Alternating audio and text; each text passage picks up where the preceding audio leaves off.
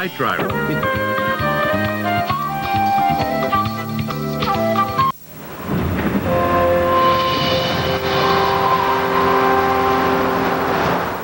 Thanks for joining us for this edition of Storm Watch on this Sunday morning. It's a fairly quiet morning across the nation, but we will look at some wet weather in Texas and the Northeast and some very cool air now moving down into the north central part of the country.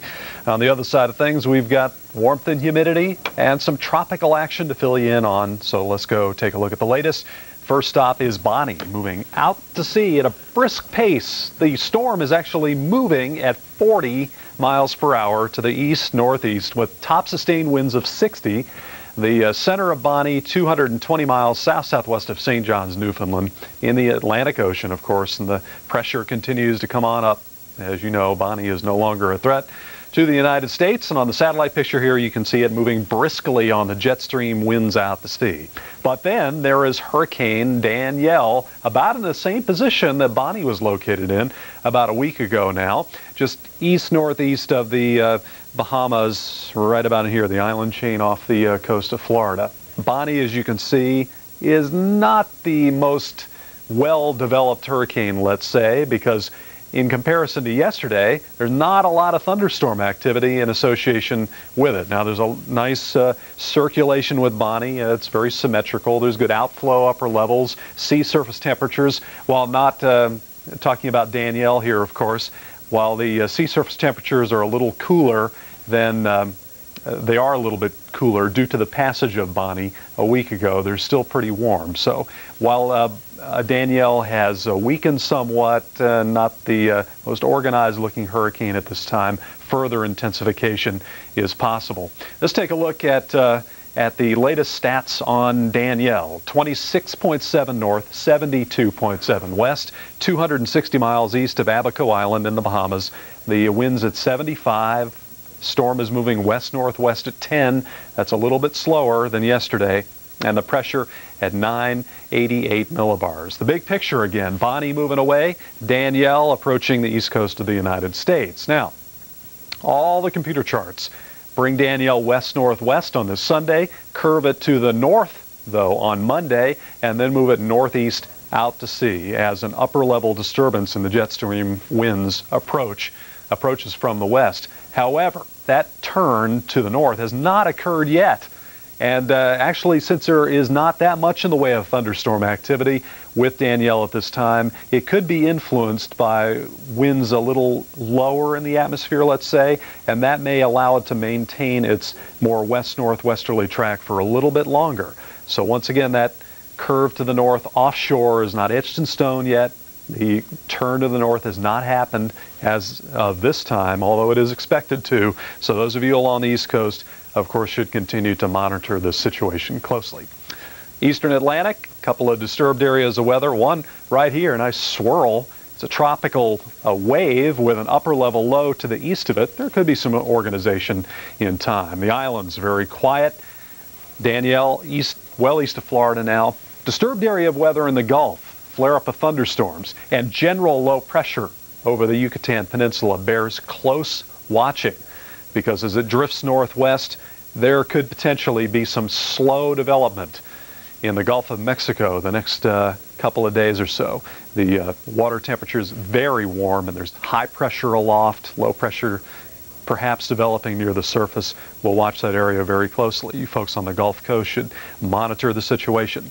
Eastern Pacific quiet, the remnants of Howard moving off to the west, while Typhoon Rex is still south of Japan, but right now it is expected to miss the island of Japan, unlike the forecast yesterday, which indicated perhaps Tokyo would get hit pretty hard. But right now it looks like some good news concerning that big city in Japan.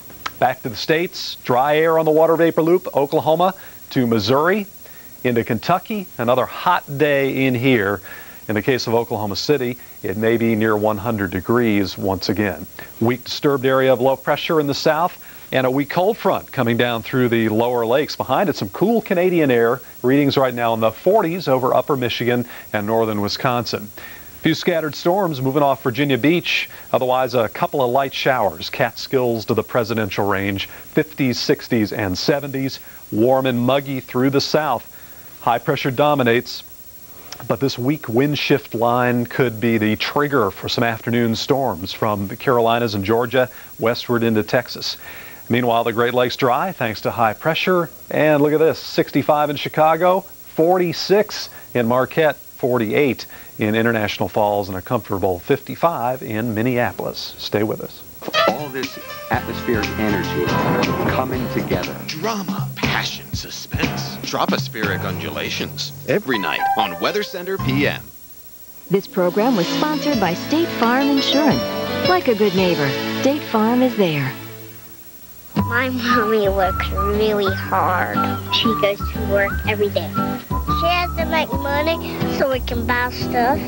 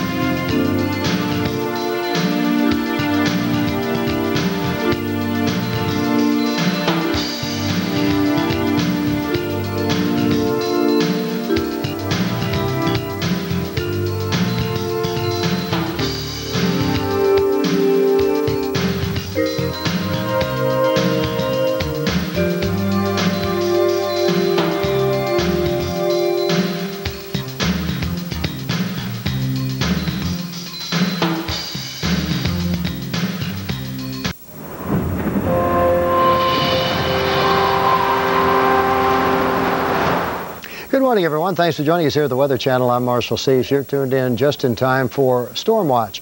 We'll cover the tropics for you. Full briefing on Hurricane Danielle and some other situations that are occurring in the Gulf of Mexico. And then we'll take a look at your severe weather potential for today. Let's take a look at your tropical update now and show you first the last National Hurricane Center advisory for Tropical Storm Bonnie. Bonnie is finally out of the picture, becoming extratropical. Its convection outrunning its center of circulation, which is located at 44.5 north and 51.5 west. It's 170 miles south-southeast of Cape Race, Newfoundland. Winds at 50 miles per hour now, and it's moving east at 35 miles per hour. That's a rapid movement to the east, and its pressure is now up to 990 millibars. Center of circulation back here, broad area now, and there goes the convection out ahead of it as we say goodbye to Tropical Storm Bonnie. What about Danielle? Well, here's the latest visible imagery. Danielle is still a strong hurricane. 75 miles per hour. That's still Category 1, but there could be some strengthening with Danielle. It's thought that Bonnie perhaps churned up the ocean out here, brought up some cooler deep ocean water as it did, and those cooler sea surface temperatures helping to inhibit the further increasing in strength for Hurricane Danielle. However, over time, that situation changes. Those sea surface temperatures warm again, and they're plenty warm enough anyway for possible intensification. So that is thought to be what will occur with Hurricane Danielle. It will increase in strength, but the good news still is that the National Hurricane Center forecasts a turn to the north and then a turn to the northeast over time. The center of circulation is at 27.1 north and 73.4 west. That puts it about 230 miles east of Great Abaco. It's about 30 miles closer than it was on the 5 a.m. advisory. Wind still 75 miles per hour, but now it's moving northwest instead of west-northwest, which makes it a little further northward moving than westward moving, and its pressure at 988 millibars. Now it is forecast to begin to take a turn to the north, and by tomorrow should be turning in this direction, and then by Tuesday and Wednesday begin to move out to sea. Is that guaranteed? No. So we need to monitor the situation closely along the southeast coast and the east coast of Florida as Any change in those forecasted positions would result from dynamics occurring elsewhere, one of which is an upper-level low that's being discerned in the upper levels, the mid-levels, the atmosphere on the west coast of Florida. We also have an upper-level trough of low pressure that's been digging in the eastern seaboard, which will be a major player in the diversion of this hurricane. So stay tuned to the Weather Channel. We'll keep you advised as these situations change. We're going to be watching down here closely, too, in the western Caribbean and the western Gulf of Mexico for potential development. Lots of showers and thunderstorms, and the potential is pretty high that something could develop. Some of the computer models indicating that they will.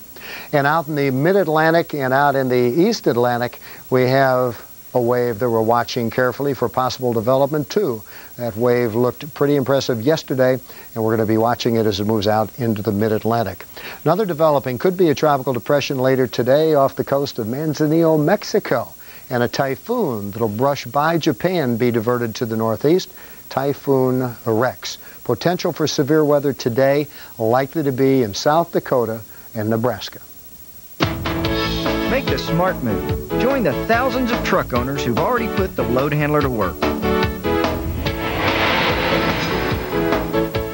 Whether big or small, load handler works on any truck.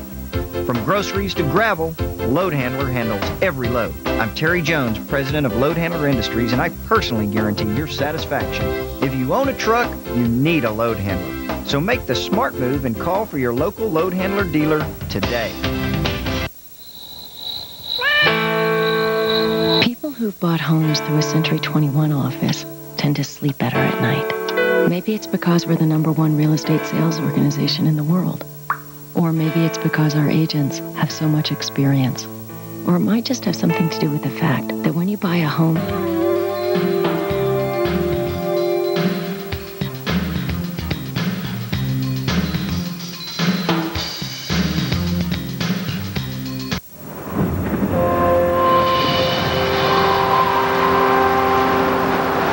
We've got some localized reports of severe weather in parts of the south and expected to be in the Midwest. More on that on Storm Watch after we take a look at the tropical update. And our main concern this hour on the tropical update is still Hurricane Danielle, which is getting too close for comfort to the eastern United States, no doubt about that, after tracking for days and days at a west-northwest clip through the Atlantic Ocean. Expecting that turn, we still are, but as you can see, if you didn't know any better, you just kind of figure this one was going to go the way Bonnie went, hitting somewhere in the southeastern United States, but the turn has already begun. We're looking at the center of the storm, 195 miles east-northeast of Great Abaco Island in the Bahamas, which is very close to Bonnie's track. And except in places where the warm water runs very deep, Bonnie did manage to upwell some cooler water along its track, and Danielle has been moving through some of that cooler water, now only marginally warm enough for tropical development, but it will be moving pretty generally out of that trend as time goes on and maybe picking up some strength. 75 miles an hour is a minimal hurricane. 987 millibars or 2915 on your barometer has been holding pretty tough, but a northwest drift to 10 miles an hour now. That's the change from the west-northwest and the beginnings of what we think will be a curve that will take Danielle out to sea. Very well developed, in fact, getting better organized, if anything, today as we see things swirling right around the center. There is an eye in there, high clouds, intense rainfall, probably more intense than we've seen it in a couple of days. Some of the Bahama Islands now in partial sunshine, although the seas are very rough. Some folks getting some showers, but generally this a threat over the ocean so far. As we see Danielle moving on up and the eye pretty visible for the first time in a while now in the center of that big cloud mass, these orange-yellow clouds, the highest that are indicative of very intense rainfall. Now there's an upper-level low that has been steering the winds off from south to north. You could tell by the plume of clouds. And this cloud movement to the north and then to the northeast marks a very clear corridor for Danielle to move on up and out. It's an escape route, and hopefully Danielle will take that track out to sea. We are expecting it really not to get within more than 100, maybe not more than a couple of hundred miles of the Atlantic Ocean. So don't go out in a small craft if you're along the coastline. Rough seas, dangerous rip currents for swimmers. Let's wait until Danielle gets out of the picture, but if all goes as planned and as forecast, according to the upper level winds, we expect Danielle to go out to sea. We see it east of Florida right now. Backwards into the Gulf of Mexico, a tropical wave has been hitting parts of South Texas with some heavy rain today. And also, upper-level winds forming a high-pressure ridge over an area that could be developing our next tropical system. Probably, if it does over the southern Gulf of Mexico, could be a depression or a storm in the next few days. A depression may form even tomorrow at the earliest. So any interests along the Gulf Coast, you'll want to stay with us for what could be our next tropical development. We've had 4 now. The ladies have become the hurricanes. Bonnie, an intense hurricane. Danielle, not quite as intense, but Earl will be the next name on the list in the Atlantic Basin. Looking at Danielle and our chaotic situation in the Gulf and Caribbean, we were looking at a possible threat coming through. You could see that what's left of that not really experiencing much upper-level support as we go into the eastern Atlantic Ocean, not really kicking up a lot of surf, but give it a chance. If it gets in more favorable waters, we may be looking at that as another possibility for development. Meanwhile, a relatively strong wave coming off the West African coastline, a lot of heavy, intense rainfall, so that will have to be watched for possible development as it comes onto the Atlantic. Right now, some flare-ups in the eastern tropical Pacific. Nothing looking very threatening as the remnants of Howard move out over the ocean. And Rex, Typhoon Rex, looked like it was moving toward Japan, now taking a decided turn to the east, where we're hoping Danielle will be doing. No longer a threat to Japan. There is a cool front coming off the coast. A cool front in the northeast as well, as we're getting some showers in that area, but the most severe weather could be in the upper Mississippi or Missouri River valleys, as some localized severe weather has been hitting the south. Places like Baldwin County, Alabama, some of the counties near Atlanta, Georgia have had severe warnings. There was a fatality, Lexington County, South Carolina. A tree fell on a vehicle and somebody was killed today, so not to be taken lightly. Right now, Duval and Nassau counties in Florida have severe thunderstorm warnings.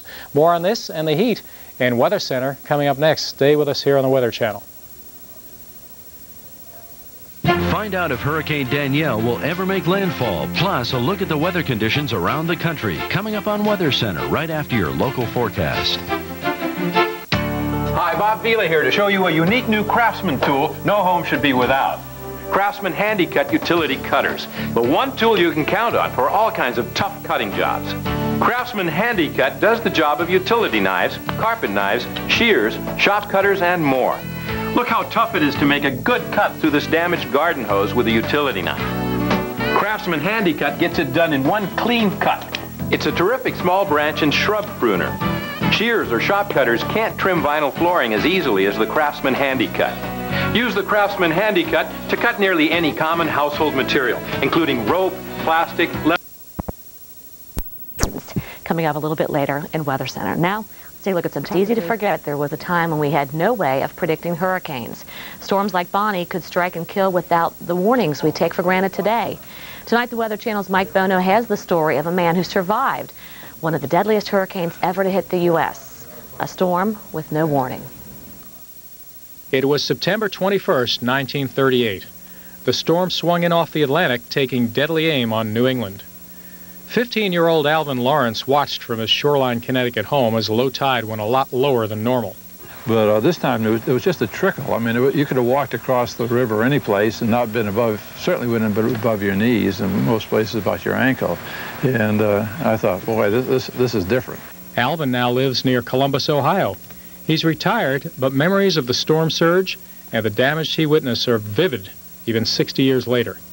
I'd say that it was probably 7 or 8 feet high. It just looked like looking at the front of a waterfall.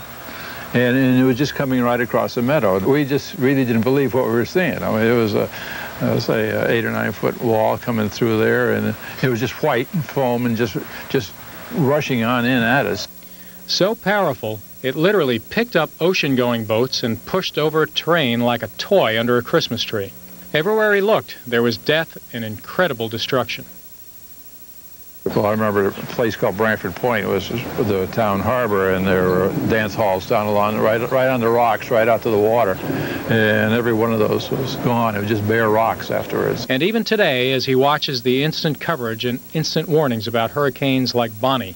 Can't imagine anyone being willing to stay there knowing there's a hurricane coming through, because there's nothing to stop it. For the Weather Channel, I'm Mike Bono. Well, if you're heading back to work or school tomorrow, we have your road conditions. The 11 o'clock update.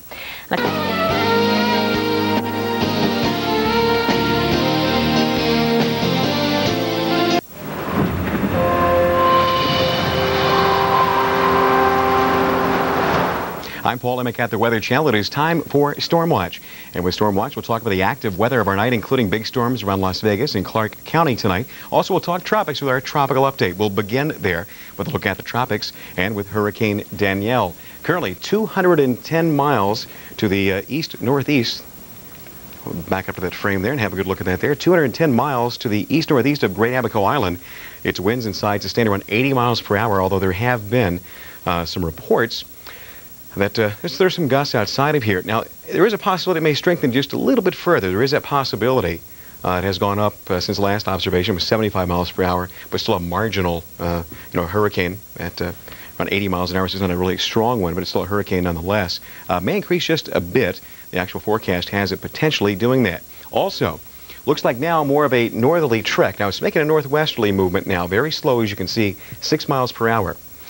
Little kick from some winds from the southeast should help to kind of eject it further away from the coast, let it move northward. That's good news. We don't want to see any interaction with land here again. If you're along the water, what might you expect? Well, you could expect the surf to come up, and also rip tides, which were a great problem, an incredible problem throughout the Carolinas, even up to Atlantic City throughout the past week, with the problems there associated with what was once Hurricane Bonnie. That could cause us more problems along the coast with, again, the potential for riptide and kick our surf up a bit. Not as bad as with Bonnie, because Bonnie came in a lot closer. It looks like, again, the trend should be to get it out of the way. Here's a look at the vantage point right there, and thought we had that image taken out of there, but you can see, until the last image here, this right there, there's a circulation that is presently known as Danielle. That's its present position. You can even see from this image, a little better image here to look at, where you see the orange there, that orangish shade, that shows where the biggest batch of convection, or the stormiest, the coldest cloud tops inside the hurricane reside. Counterclockwise motion, you can spot the area of low pressure spinning pretty easily there. Pretty classic looking hurricane there. You can also see its proximity to the coast, but again, it makes a little further northwest. We're progressing and gets that kick, and not out of the question, it may not interact with land, but it's highly unlikely at this point. Looks like the most possible position, or the most likely scenario would be that it would move northward and keep us out of the threat here along the coast. But we'll stay on top of it for you at the Weather Channel. Frame of reference there is, of course, Danielle. And right here is a spot that really is of great concern in the Bay of Campeche now. There's a spot that has a lot of high pressure way up there, creates kind of a stable environment or a safe harbor where an area of low pressure literally has a spot it can intensify in, as opposed to being ripped up. It's at a spot where it could continue. A little area of disturbed weather here. A little moisture being slung in here too from the eastern Pacific. The flow aloft has been bringing a little moisture in for this thing to use. So should this thing intensify, it should do so rapidly. In the next 24 hours, this may become classified as a tropical depression, as it is now just an area of disturbed weather. But it could become, again, a tropical depression within 24 hours. Another problem here because of its proximity to land throughout the Gulf Coast and its rapid development potential. It means along the Gulf Coast anywhere could be a problem spot. Official forecast position has that if it does indeed spin up into something, it may move somewhat onto the northwest. Again, kind of a northwesterly direction or a northerly direction would mean potential problems along the Gulf Coast. We'll keep you informed of this at the Weather Channel. If it should go on to become as classified as a system, it would be Tropical Storm Earl, if it does, in fact, reach that position. Of course, Francis being the next name on the list there as well. Here's a look at the big picture, and we're dealing with this area right here. Again, the Bay of Campeche, also, of course, Hurricane Danielle, which left the body being slung out to sea. Look at a couple of waves, a couple of spots of interest to move across from the Cape Verde region, Western Africa. That's a source region for a number of tropical waves that come off the coast this time of the year. Around the Cape Verde Islands, there's the western coast. The waves themselves are a bit up here, moving along on the south side. That's where you see the convection with these waves as they start to make that move across the ocean. Another spot being monitored. Area disturbed weather way south of Baja that may be classified as a tropical depression for too much longer. There's a possibility of that as well. Also, we have a typhoon known as Rex. Typhoon Rex there. You can see Japan. There's proximity here. Official forecast track has that it may move about 100 miles, just a bit on 100 miles to the north of Tokyo, as the typhoon does interact with land. It is forecast to move on in here over the next couple of days toward Japan. Across the contiguous 48, here's a look at current weather, including storminess across the west, some scattered storms in the southeast, even around Florida. Pretty stormy day. Stormy spot right now, though, with a severe thunderstorm watch in effect, parts of South Dakota and Nebraska. Pretty stormy spots here, kind of south of Valentine, north and North Platte, and towards Sioux City, Iowa. We may bring some storms here shortly. Also along the Gulf Coast, a little bit wet, too, around Lake Charles and also in parts of Louisiana into Texas. Still showery now. Around Austin, quite stormy earlier. A lot of wind. Around Beaumont, too, we had some wind damage reported and some power lines down for a while. Very wet, very windy, too, around Clark County, around Vegas. Bear that in mind here. A little bit longer. Carolina's pretty wet, even kind of wet, too. Also into portions of Florida. Around Brooksville, had an injury earlier due to lightning in this region. Here's where we're headed for the morning. Storms on the move into Iowa, northern parts of Missouri. Yeah, pretty quiet in the northeast. Shouldn't be too bad of a day. We'll look at the forecast specifically, talk more about tonight's active weather, get us ready for a work week with Weather Center next. We're keeping a close eye on the tropics where Danielle is making a move and a disturbance could in the near future. Plus your weather just ahead on Weather Center. Yves Saint Laurent eyewear by Luxottica. What do you want people to do?